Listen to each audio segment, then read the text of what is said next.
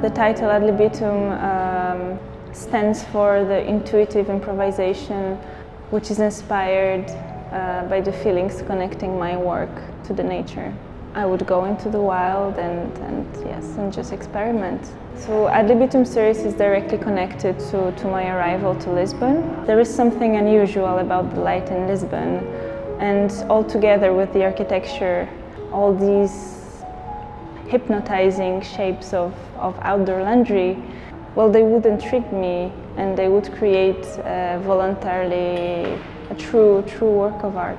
I just like to go one day into a place, into a location, and just be inspired by everything I can find there.